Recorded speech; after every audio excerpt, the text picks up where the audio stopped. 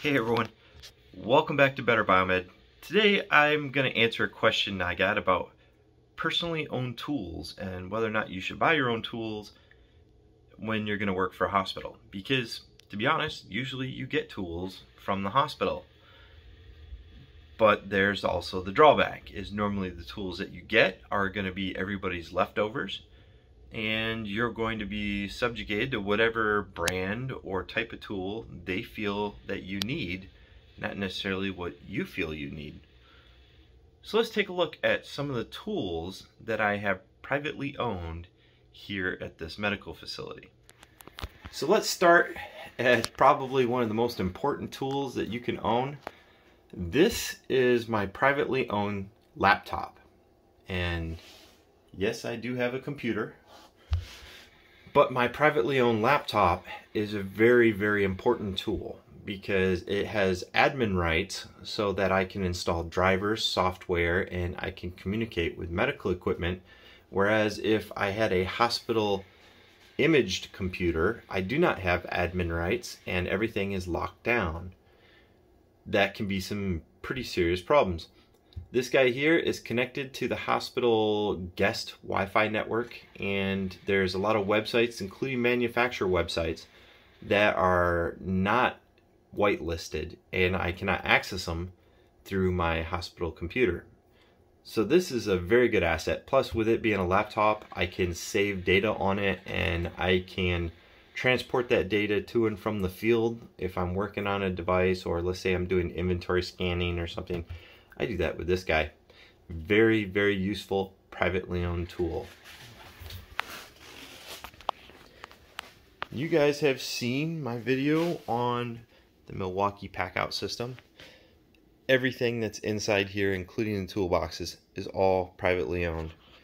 And it is my customized toolkit. So that guy there follows me everywhere whenever I have a serious case, and I would have it no other way, because there's no way in hell the hospital would buy me any of that stuff that's in there.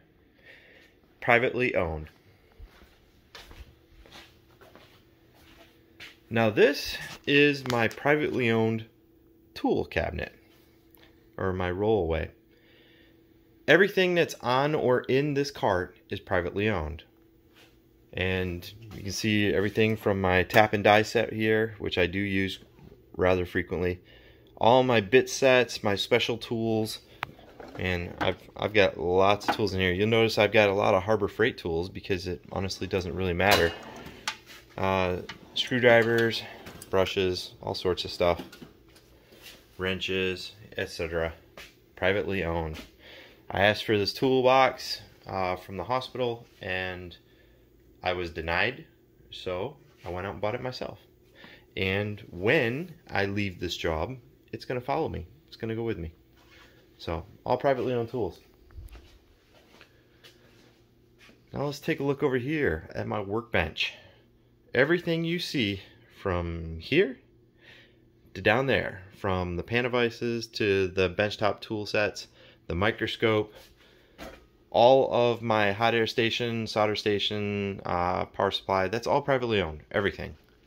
Absolutely everything. And I would have it no other way, because in my opinion, all of these items are absolutely necessities. And actually a bunch of stuff in the drawers are going to be privately owned too.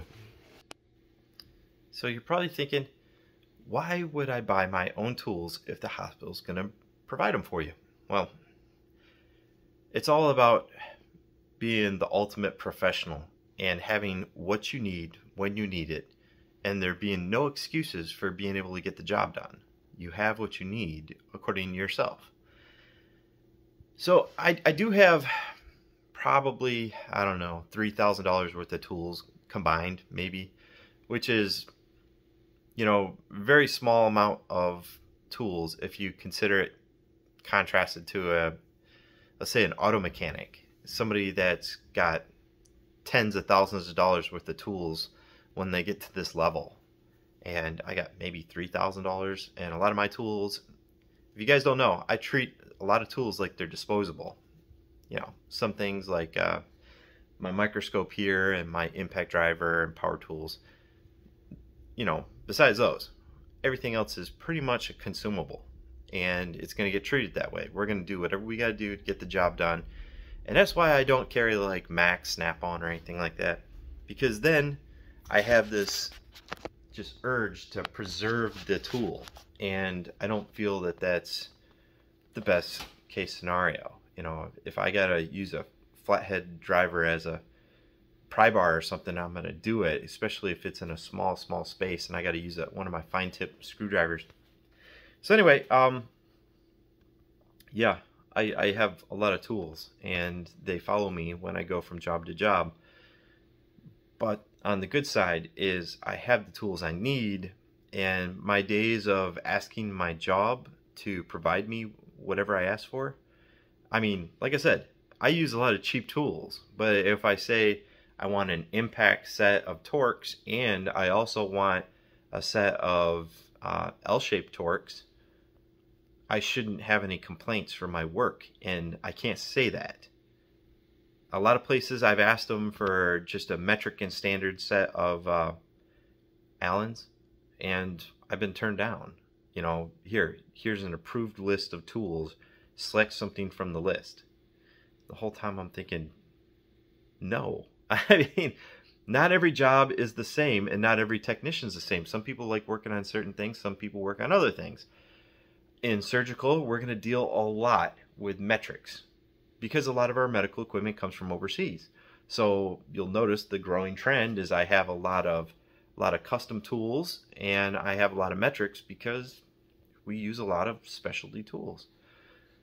But guys, I just wanted to give you a brief rundown of my personally owned tools and why I would go ahead and do that. And like I said, I have about between $2,000 and $3,000 invested in everything, and I don't really honestly consider it that much. But anyway, that's all I got for you guys this morning. Y'all have a very happy Friday, and thanks for watching.